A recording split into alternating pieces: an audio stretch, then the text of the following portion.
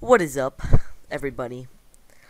And today I'll be talking about what's gonna be in Black Ops 2. The only reason I think this is real is because it was on a Call of Duty forum and they got taken off right away, and that happened to someone. I forgot his name, but it happened to him too, and it ended up being a real stuff from Modern Warfare 3. And then once Modern Warfare 3 came out, it was that same exact stuff he said it was on Modern Warfare 3. So here we go with Black Ops 2. Game modes. There's gonna be a new one called Escort. It's similar to Search and Destroy. However, a live player must be escorted to one of the 3 areas, or 2, depending on the map, without being killed. So it's really close to search. The match will have rounds considering of 1 life only. Search, drop zone, and kill confirm will return. Team, defender, and infected will not return. Yes, I hate infected and team defender. Pointstreaks will follow from Modern Warfare 3 system. Larger emphasis on objectives. A bomb plant is worth 2 points. A neutral flag is worth one point. However, an enemy flag is worth 2. A flag assist captured is worth 1. A capture is worth 2. So if you capture a flag, it's 2. If you just return it, it's 1. The Specialist Pointstreak has been modified. 2 kills now get you 1 perk. The 4th kill gets you 2 perks. 6th kill gets you 3 more perks. The 8th kill gets you 4 more perks. You don't get every perk once you reach 8 anymore. You don't get that like in Modern Warfare 3. Perks only become pro when you have them pro. So you only get pro perks if you get them pro. RCXD will not return. Oh, narcs, that made me mad. Heat vision, new thing. Heat vision. Heat vision is a new point streak reward. When you get the required points, you can activate this point streak, and you and your players will pull out a scope and attach it to your weapon. That's pretty legit. The main advantage is its ability to detect enemies through most walls. Note, the scope can only be attached to primaries, not including shotguns. Item packages require 5 points. Follow alongside care packages and airdrop traps. Future, a list of package item only. Features, my bad, I can't read today. So I'll read it. Follow alongside care package. So required 5 points. Follow alongside care packages and drop traps. Features a list of packages item only, including ammo, minigun, grenade launcher, rocket launcher, and body armor. So be this. Prestiges. There will be 15 prestiges. There will be 50 ranks.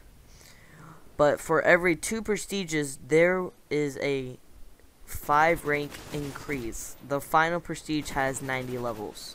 That's retarded, I think. Call of Duty Elite 2.0. So in Black Ops 2, there is gonna be Call of Duty Elite once again. I think that's gonna be pretty cool, cause I like Call of Duty Elite doing this clan operation and crap. I just thought that was like really cool. So I'm glad this is gonna be back. Call of Duty Elite is being fully incorporated in Black Ops 2. Combat record has been modified and renamed as Elite Stats. So I'm guessing that you're pretty much gonna have to have Elite on Black Ops 2. I think that's what's gonna happen according to the. There will be a specific lobby for clan matches, a new way of leaving clans. I guess that's okay, but I'm not leaving my clan. Chronic Gaming, I'll put their link in the description. Make sure you go subscribe to them.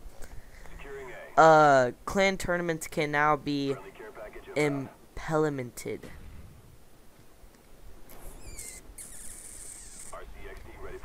Removed.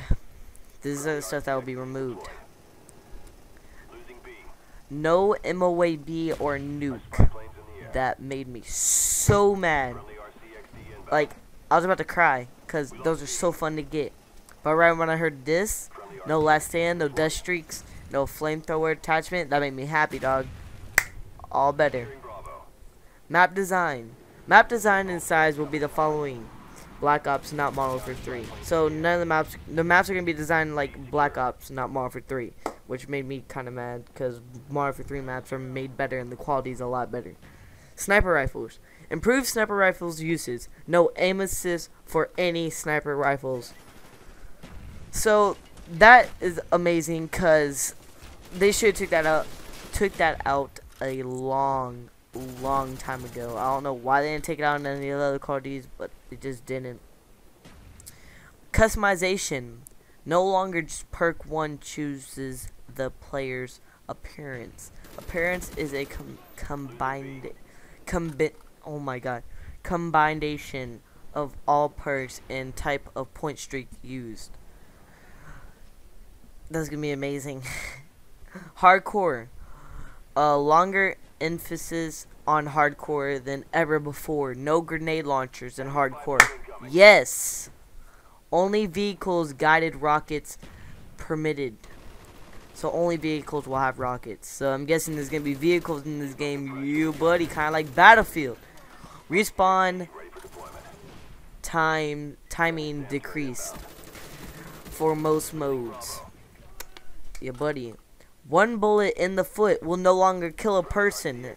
A head or chest shot is usually required. Now that is more like real life. That is more like real life. That is what's up. A person will now bleed out of injuries. That's gonna be awesome. They're gonna actually bleed out now. That's what's up. So like blood will be like dripping all over the floor. I gotta hurry this up. Alright, Pointstreak 2.0. You know what I'm saying? Alright. The Pointstreak. Oh my god, that's a neck. I meant perk system 2.0. There we go.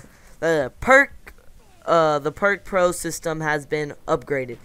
There is now 2 options a perk can advance to. Both require different challenges to unlock. Once the desired perk vision is unlocked, the player can select that as their pro perk. Once selected, there is no way to choose the other option. It is by entering prestige mode.